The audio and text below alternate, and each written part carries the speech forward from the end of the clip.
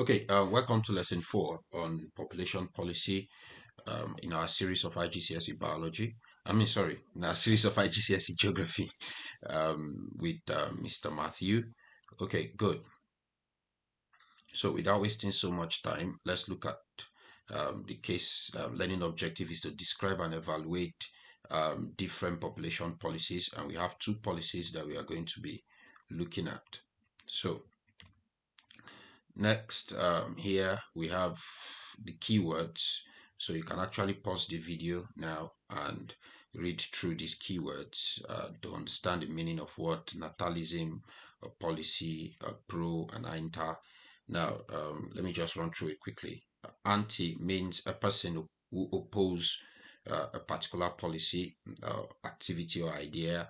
Then pro, a person who upholds it. Policy is a course or principle of action adopted or proposed by organization or individuals. Then natalism is an attitude or policy favoring or encouraging population growth. So quickly, um, policies definition. Now, definition, a policy is usually a measure taken by the government to influence the way its population is changing. Now, there are two types of population policies.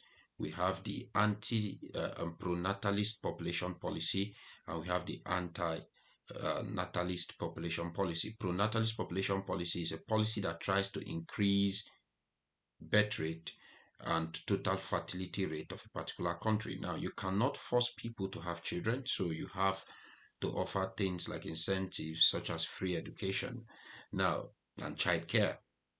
So, antinatalist policy is a policy that tries to reduce birth rate and total fertility rate. Now, let's look at the case study of Singapore,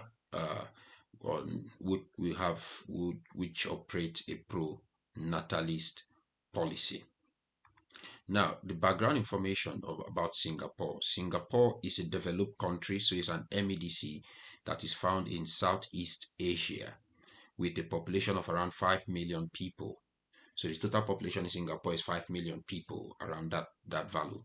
Now, for many years, the Singaporean government has believed that Singapore is underpopulated and has to try to increase its population. Now, so Singapore has one of the lowest total fertility rates in the world, standing at 1.1, which is well below the replacement rate of 2.1. Now, so around 36% of Singapore population is made up of foreign nationals. And in some sector like industry, 80% of the workers are foreign individuals. Now, so let's look at some key features about this policy. Now, to overcome worker shortages, the Singapore government has encouraged immigration, so people coming into the country.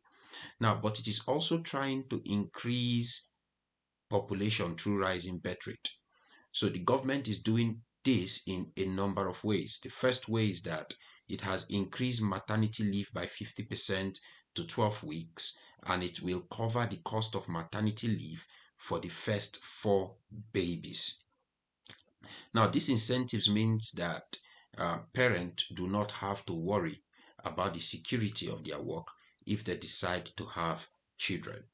Now, the Singapore government is also increasing child benefit paid to the families. Example is the government will pay money into special bank account of up to $1,000 for 6 years. Now, by doing this, families do not need to worry about the cost of having children and instead focus upon the benefit of having a successful and beautiful family life. Now, the Singapore government has also sponsored dating organizations and dating sites to encourage people to get married earlier and start having children. Now, this policy have certain successes and failures. Let's look at the successes of this policy. Now, first here is that the Singapore population is projected to rise to 5.4 million by 2025. So from 5 million to 5.4, so population has actually increased. Now, increased immigration level due to increased need for skilled workers. Now, the proportion of permanent citizens increased from 74% to 82%. from 2000 to 2009. Now, a slight rise in total fertility rate. So the total fertility rate increased from 1.8 to around 1.9 was experienced in initial years following the policy. Now, failure of the policy is that the policy is purely monetary policy, unlikely to work, given as the main factor in changing social mindset.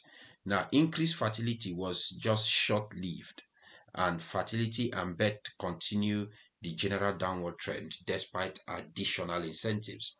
Now, some companies are not entirely accepting, since small workforce means missing employees, and which are very important.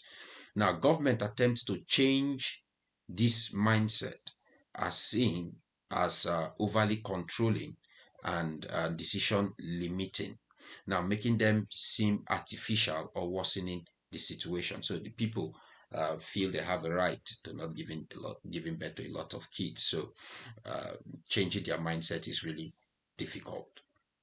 Now, the second policy we'll be looking at is the anti-natalist policy, which has to do with China, the one-child policy. So, quickly, the background information is that China currently has the largest population in the world, which stand at 1.36 billion. Now, China is the third largest country in the world, but only about 10% of its area is good for arable farming. Now, much of the west is covered in mountains, and much of the north in a desert. So they need enough space, which is not really readily available. Now, key features of the policy is that in 1979, the one child policy was introduced in China, and this policy provide rewards to couples that agree to have only one child. So if you have only one child, there are rewards for it. The policy is mainly in urban areas, as this is where you have the greatest proportion of young people who resident within the country.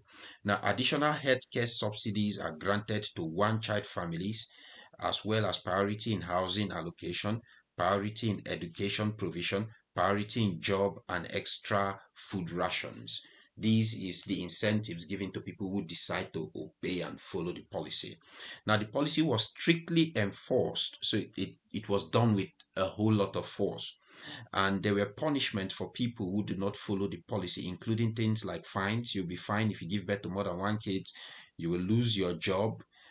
You'll be removal of education, human rights for children, removal of education and human rights for children, and for women caught to be pregnant with second child will be forced to do an abortion, and possibly sterilization can take place.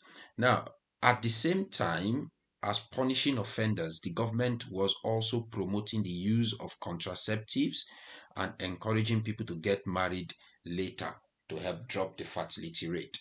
Now, there were some exceptions to the rule. Family in rural areas were often allowed to have two children, where people needed to work on the land, and some ethnic group were also allowed to have two children. However, this policy has successes and also some failures. Now, successes of the policy is that the total fertility rate has dropped from 6 to around 1.7. Now, population growth rate has fallen from the peak of 2.61% in the late 1960s to 0.65% in 2012. So the population growth rate has actually dropped.